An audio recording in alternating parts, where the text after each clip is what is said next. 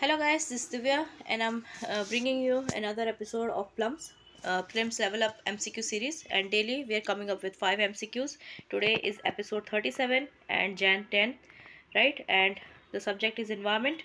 I am Divya. I'm bringing environment today, and what is expected from you is to subscribe Vysh IAS channel, press the bell notification, and engage with us daily. We are coming up with so many content, and especially every day we're coming up with 5 MCQs, so that you can maintain your consistency, which is very crucial for this examination.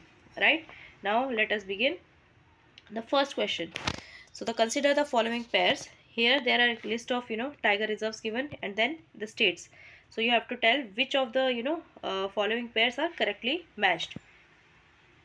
So first one is Udanti Sita Nadi Tiger Reserve in Chhattisgarh. Option is Chhattisgarh. Bhadra Tiger Reserve in Andhra Pradesh. Pench Tiger Reserve, Madhya Pradesh. Dampa Tiger Reserve, Arunachal Pradesh. So your options are 1 and 2 only are correct. Then 1 and 3 only are correct. 2, 3, 4 are correct, or 2 and 4 are correct. Right? So pause the video, answer the question. It's so simple. Right. So answer is B. As you can see here, 1 and 3 only. So the Sita Nadi Udanti Tiger Reserve, right? It is a small but a very important tiger reserve in the state of Chhattisgarh, Garhwal district. So you have to remember this. Now Bhadra, you may feel that okay, it can be any place in south, but it is in right. It is in Karnataka, in the Shivamogga and Chikmagaluru districts, right? And it spans over around 500 square kilometers, and there are two districts. It is spread over two districts of Shivamogga and Chikmagaluru of Karnataka. Then there is Pench Tiger Reserve. I think all of you know it, right? It is very famous. That it is located in Madhya Pradesh, and the whole tiger reserve is actually spread across Madhya Pradesh and Maharashtra. But most of you know only as Maharashtra, I feel so, right? Then it is actually mostly to the mostly the reference is given to the Madhya Pradesh. That's why we mostly know Panch is located only in Madhya Pradesh, but it is also spread in Maharashtra. Then there is Dampa Tiger Reserve. It is located in Mizoram, not Arunachal Pradesh, as given in the question. Let's move on. Second question. So which of the following organisms commonly hibernate? So first of all, you should be knowing what is hibernation, what is estivation. Do comment what is the difference between estivation and hibernation, right? So which of the following organisms given hibernate, commonly hibernate? Snakes, bear, hedgehog, frogs. Options are 1 and 3 only, 1, 3, 4 only, 1 and 2 only, 1, 2, 3, 4, all of the above, right? Please pause and answer.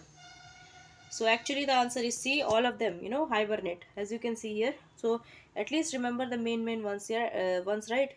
Hibernating. Especially bear is very famous for hibernation as well as estivation, right? So hedgehog, groundhog, chipmunk, mouse, these are not very difficult to remember. Okay, you must be knowing all this. Then porcupine, badger, bat, even bat hibernates, right? So very important. That's why I have included the picture, so that you can remember it for longer time. Now third question. Which of the following institutions has been which of the following institutions has been designated as a national implementing entity for implementation of adaptation projects under National Adaptation Fund for Climate Change, NAFCCC?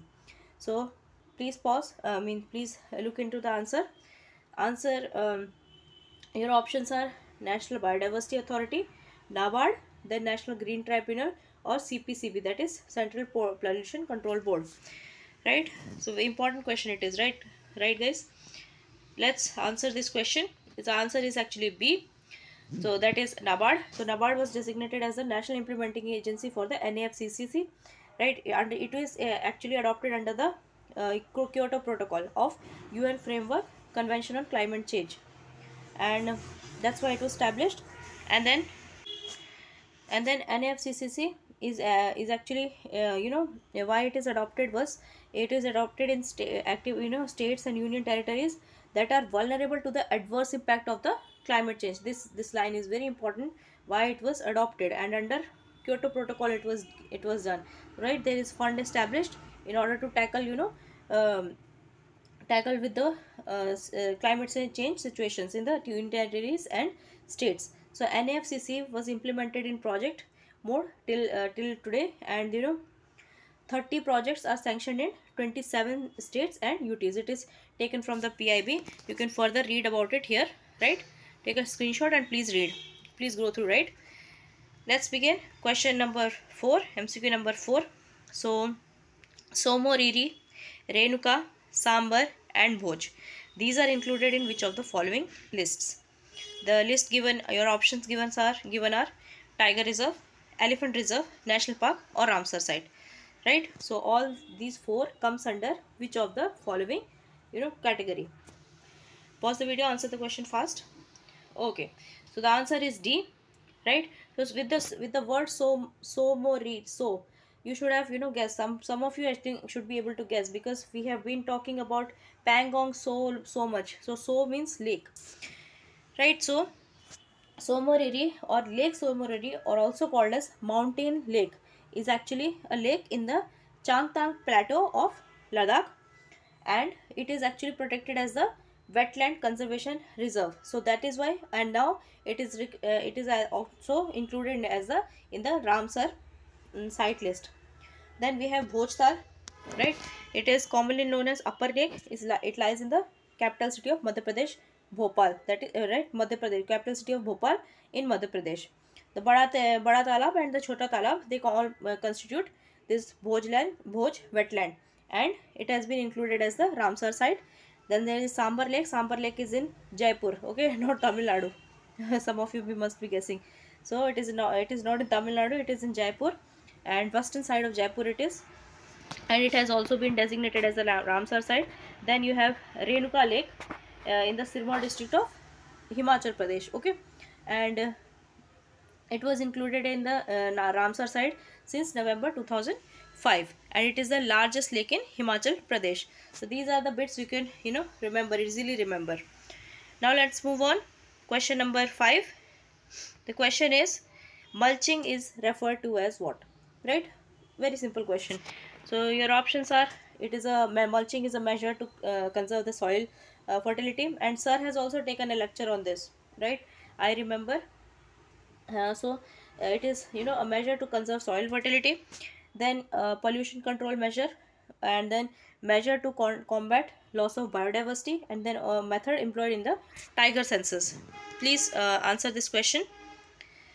So actually answer A, it is a measure to conserve the fertility of the soil. It is referred as the there is in order to prevent the moisture loss, right? In order to minimize the moisture loss from the soil surface, what we do is we spread it, a covering material. We spread some material, as you can see here, like how it is done. Like some material we spread over the surface there, so that it reduces the moisture loss from the soil, and also weed population is controlled through this, and crop yield is also improved, right? So there are so many benefits of mulching, that's why it's done. So with this we have come an end to this episode. Hope you enjoyed it. Tomorrow there will be another lecture by other faculty, and what is expected from you, as I told, it is the consistency, engagement, participation, and that too consistently, right? Please do that. Thank you so much. We'll meet in the next one.